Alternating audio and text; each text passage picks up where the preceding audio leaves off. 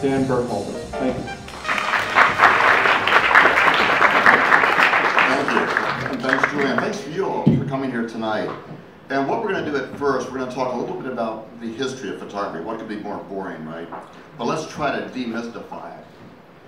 One of the reasons many of us are drawn to this medium in the first place is because it's always been about change. And I tell people, if you don't like change, you picked the wrong medium. Maybe try something like pottery instead, where the one advancement has been moving from the foot-driven potter's wheel to the electrically driven potter's wheel. So if you're resistant to change, that might be a much more comfortable place for you. Now, I've been in photography now. I was talking to Amal earlier. I got like 2 decades in the classic era of photography, where you dealt with chemically based, silver sensitized materials, and now a couple decades in digital imaging. And the term pioneer is often bandied about, but people tell me I should call myself a pioneer. I'm not sure if I should or not. But I want to show you something here. And there, I just got a message popped up. Let me back up here a couple things. My slideshow is going the wrong direction. Here we go. Between the 2 asterisks there on the left, you have approximately the first 60 years of the medium. The total number of photographs made during that first 60 years are now exceeded in 3 minutes with the uploads to Facebook. So we have 60 years of time, the beginning of the medium compressed. This next little boring slide, you can see right around 2005-ish that all the image making films, silver sensitized materials, just started to go off a cliff. And that's no secret. How many of you still shoot film in here? Very few of you. I can't see all of your hands, but there probably are none. So it's no secret that digital is the mainstream method of making images now. It's not the only method. I'm certainly very involved. We're going to see some images that kind of go back to my history in photography. And this image, for instance, is not digital. This is a composite, but it's done in the wet darkroom. Some of you may have heard of Jerry Ullsman, who's one of my mentors, who would use up to 8 matched enlargers in the darkroom to print in different parts. So I'm going to show you a few images that deal with what I call the transition from classic to digital imaging.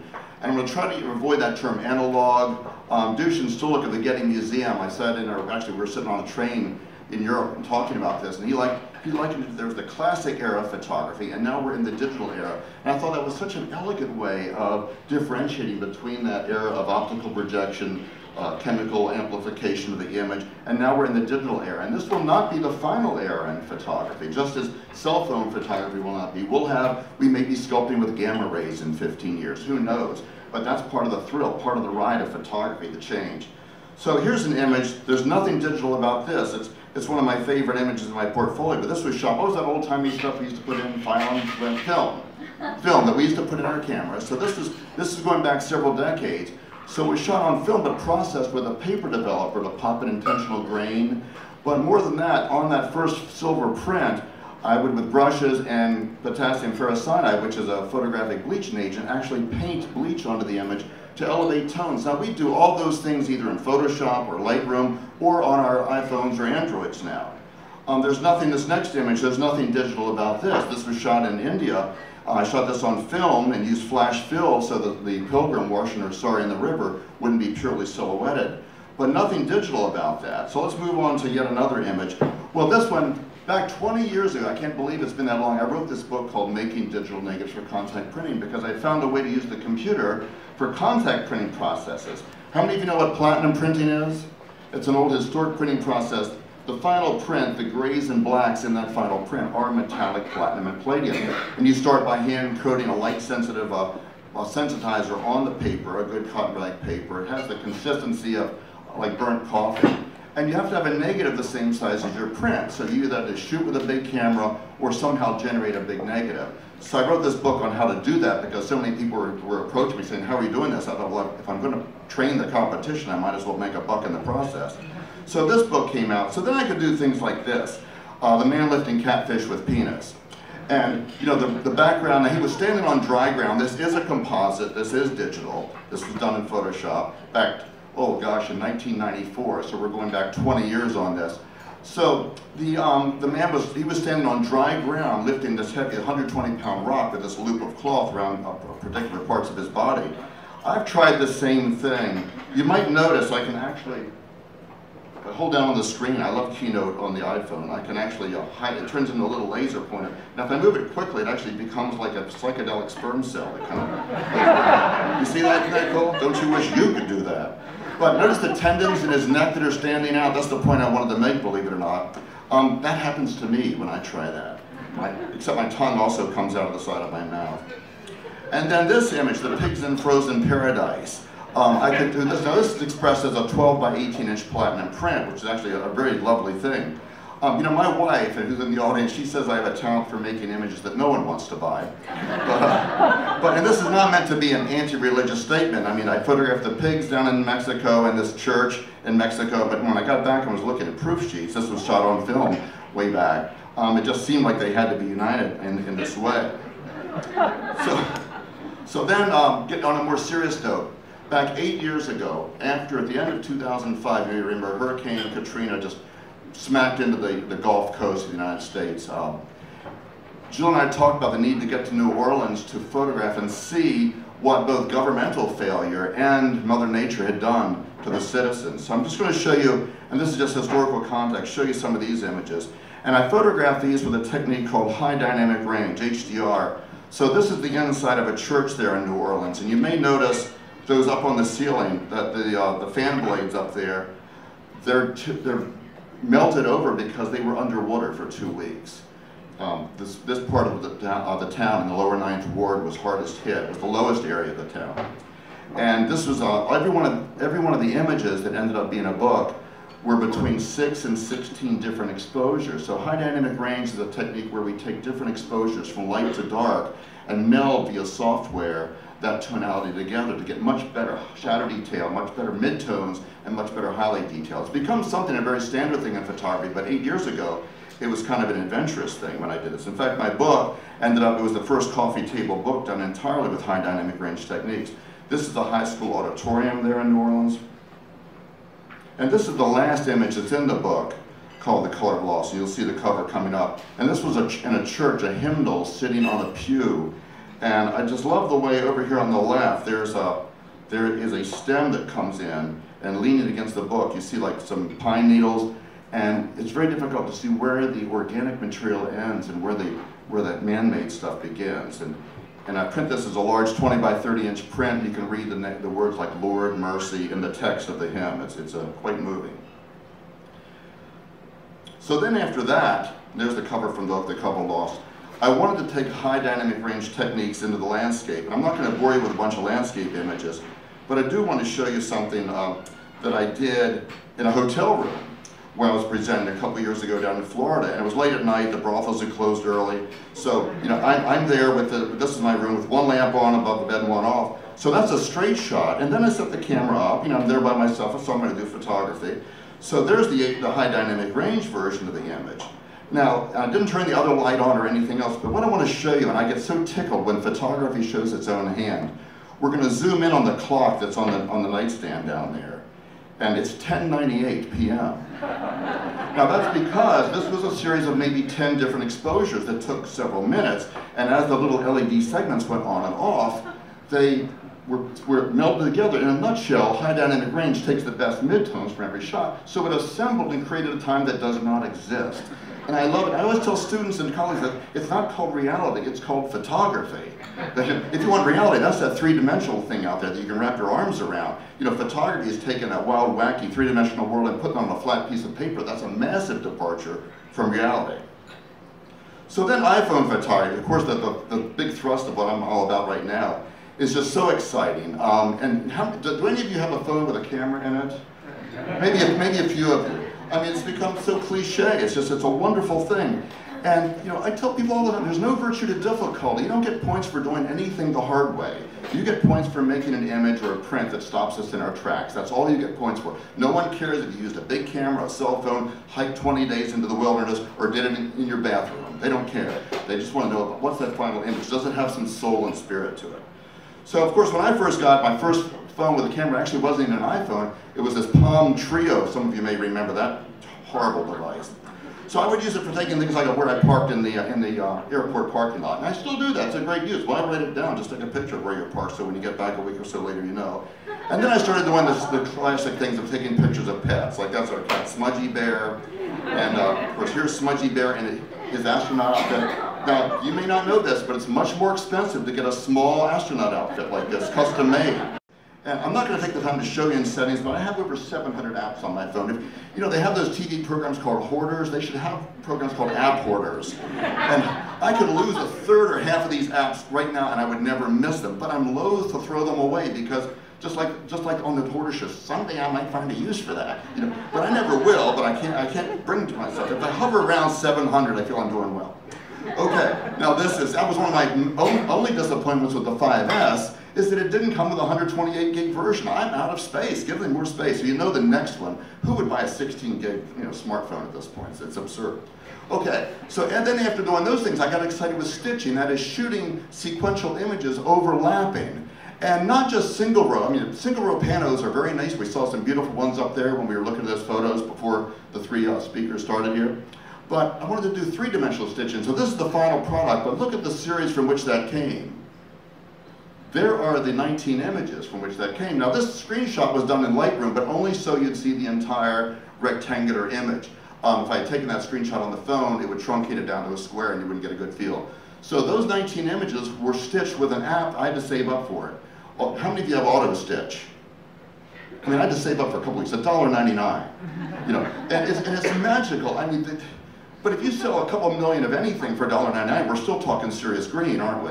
I mean, this whole thing of micro-marketing, it's magical. So these apps, so there's the final image, all the texture, the stitching, the texture, the contrast control, the color, all done on the iPhone. And people say, would you also work on the iPad? Well, once in a while, but there's just something intoxicating about being able to wake up at 3 in the morning and grab your phone off the nightstand and start editing images. If someone had told me 20 years ago I'd be doing this, I'd say, you're full of it, you know, it's complete nonsense. This is also stitched from about 30 images, handheld, standing on a bridge up by Catskill. We live right at the base of the Catskills. So this is the creek. That's actually the throughway going over Catskill, or going over the creek. This, you know where this is, down at Grand Central. I teach, in fact I was just there a couple weeks ago teaching at the International Center of Photography. And when the class ended, walking back to Grand Central, just shot this with the iPhone and of course stylized it. Now I'm going to show you, this is a before and after. Jill and I presented a couple years ago actually up at B&H Photo, and we were going home, and I was driving and Jill was in the passenger seat. We were going across George Washington Bridge towards Jersey, and it was raining, and we've all done that thing where we try to shoot through the windshield and try to time it so the windshield wiper's not in the picture, right? So I said to Jill, Jill, can you steer? I got to take some pictures here. She said, I'm not going to steer in the rain going across the George Washington Bridge in traffic. I said, well, someone should because I'm doing photography. So that got her attention, and she, of course, she was a good sport, and despite all the people honking as we kind of weaved our way across. But that's the original shot, and you can, you know, I don't know if you can see, you might be able to see a few of those little raindrops on the windshield, because it was raining. And there's the final image. And I like to describe it, I'm going through my Steichen phase. I mean, Steichen was one of my photographic heroes, and that his choice of colors, that aquamarine I was trying to emulate, say the imitation is the best form of flattery. But you might have noticed that that was not cropped. This is square. Let me see if I can go back here. That image is the native 3:4 aspect ratio. 3:4, it's a rectangle. But this one, and notice where the car headlights over on the left are?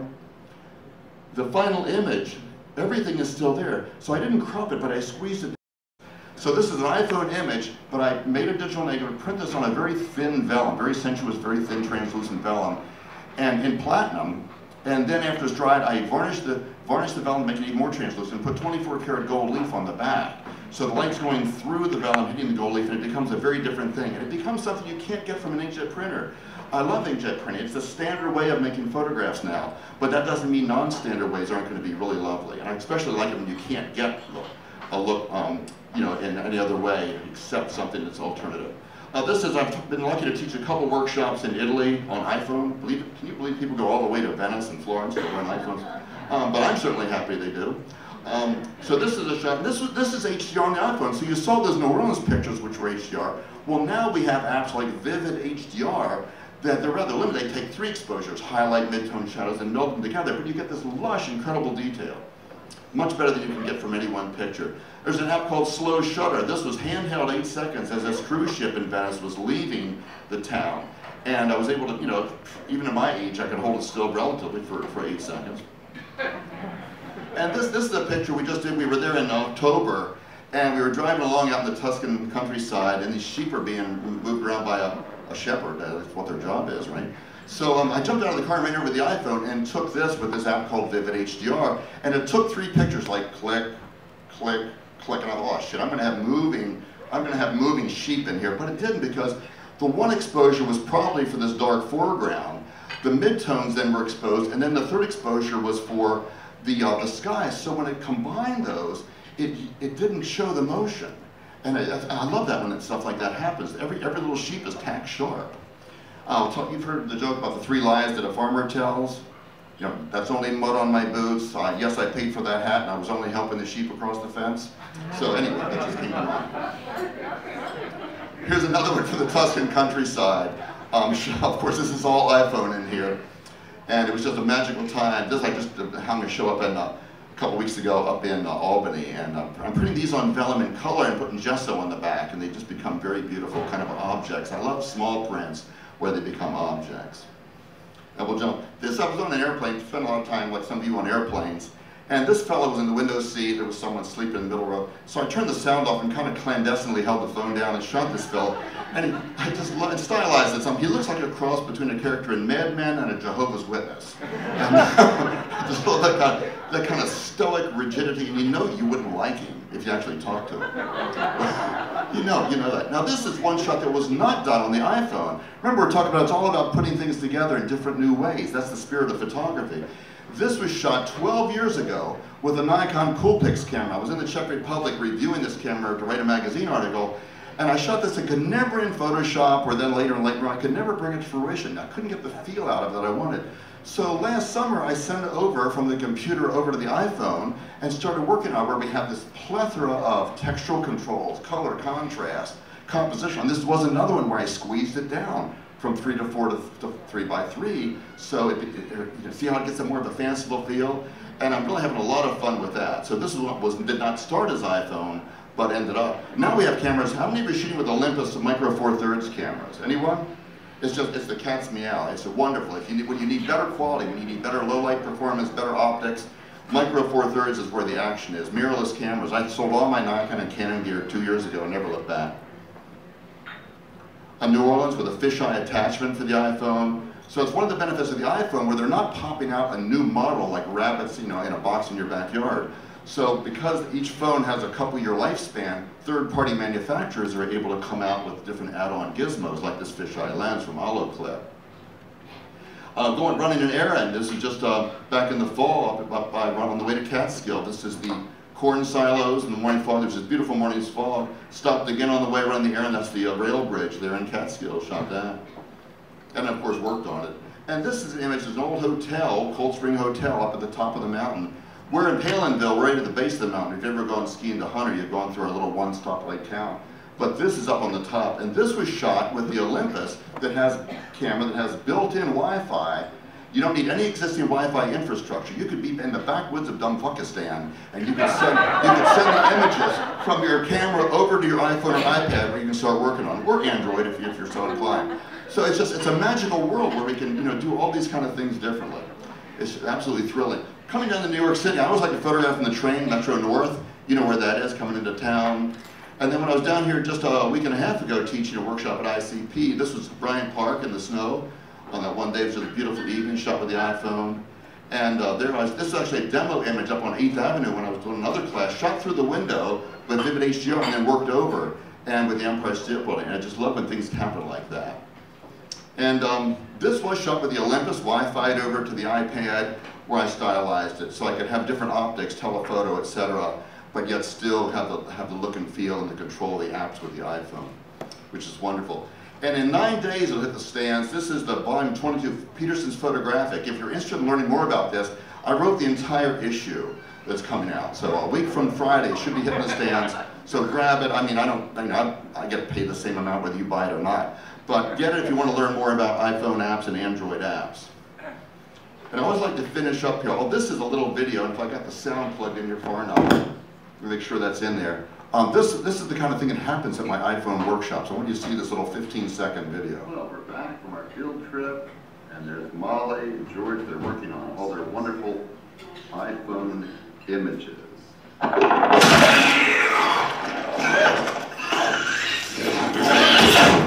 So some of you know how that was done. That was Action Movie FX, which is what, 99 cents? But there are add-ons. I think I'm into like about $700 worth of add-ons at this point.